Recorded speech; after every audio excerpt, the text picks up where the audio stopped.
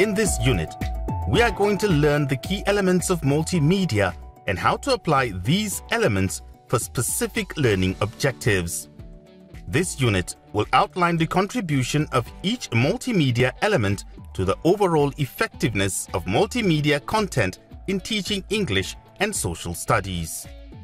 By focusing on key elements of multimedia, English and social studies teachers can create an environment that engages and motivates learners for better learning outcomes. In this unit, participants will be able to explain the key elements of multimedia in teaching English and social studies and select appropriate multimedia element for specific learning objectives. In multimedia context, various media elements are integrated seamlessly, enabling users to interact with and navigate through the content. For example, teaching a concept in English or social studies, teachers can use multimedia presentation that may include text to convey ideas, images, or graphics to illustrate concepts and skills, audio or music to enhance the mood, and videos or animations to provide dynamic visuals. The 5 main elements of multimedia are text, graphics, video, audio, and animations. They are further characterized into static and dynamic. The static include text and graphic, and the dynamic is made up of video, audio, and animations. Text. Text is the basic element of multimedia. It involves the use of text types, sizes, colors, and background colors.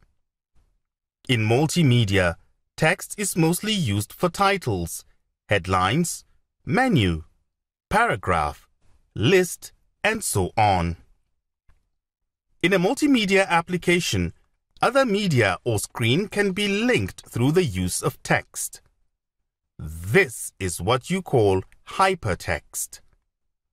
The most commonly used software for viewing text files are Microsoft Word, Notepad, WordPad, and so on. Mostly, the text files are formatted with doc, txt, and so on extensions. Graphics. It is a digital representation of non-text information, such as a drawing, chart, or photograph. Graphics make the multimedia application attractive. They help to illustrate ideas through still pictures. There are 2 types of graphics used: bitmaps, paint graphics, and vectors, draw graphics. Bitmaps graphics are called raster graphics. A bitmap represents the image as an array of dots called pixels. Bitmap graphics are resolution dependent and generate large file sizes. Vector graphics are images drawn on the computer with software that uses geometrical formulas to represent images and only require a small amount of memory. Video. Video is the technology of electronically capturing, recording, processing, storing, transmitting, and reconstructing a sequence of still images representing scenes in motion. They are moving images that are used to demonstrate concepts, ideas, skills, processes, tell stories, or show product. They can include animations, recorded footage, or a combination of both. Videos are effective in conveying complex ideas and capturing audience attention. Audio.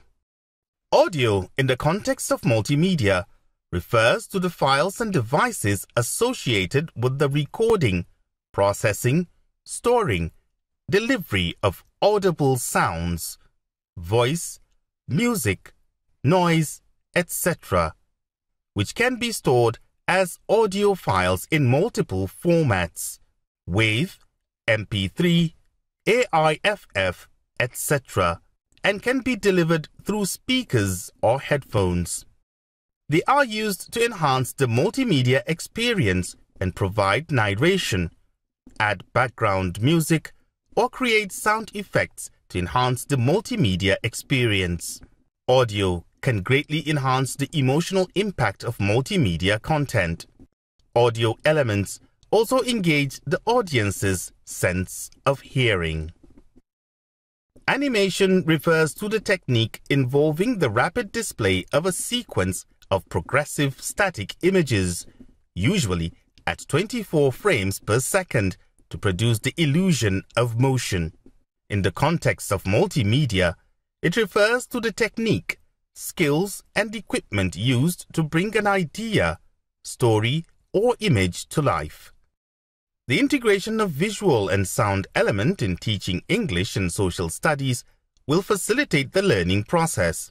It engages students better in the materials being taught. Students may use their past knowledge and the vocabulary used in the book in conjunction with multimedia learning aids to understand the content better. It is therefore paramount for teachers to understand the appropriate multimedia elements in order to achieve specific learning objectives in teaching. Selecting appropriate multimedia elements for specific learning objectives. Selecting media and technologies is a complex process involving a wide range of interacting variables.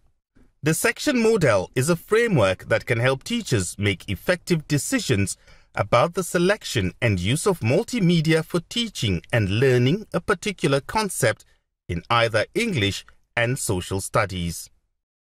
It stands for students' ease of use, cost, teaching functions, integration, organizational issues, networking, security, and privacy. The multimedia elements should be appropriate for the age, grade level, and learning style of the students. For example, if the teacher is dealing with basic learners, it is important to consider including attractive, interesting, and engaging elements like animations, beautiful melodies, colorful graphics that retain the attention of the learners. Learners tend to remember multimedia presentations better than purely textual information. Ease of use. The multimedia elements should be easy to use and navigate.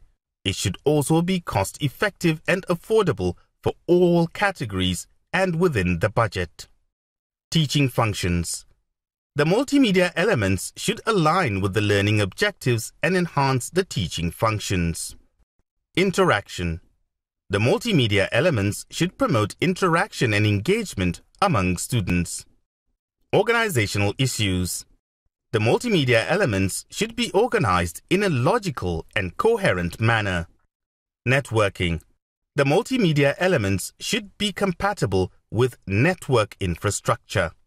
Security and privacy. The multimedia elements should adhere to security and privacy policies.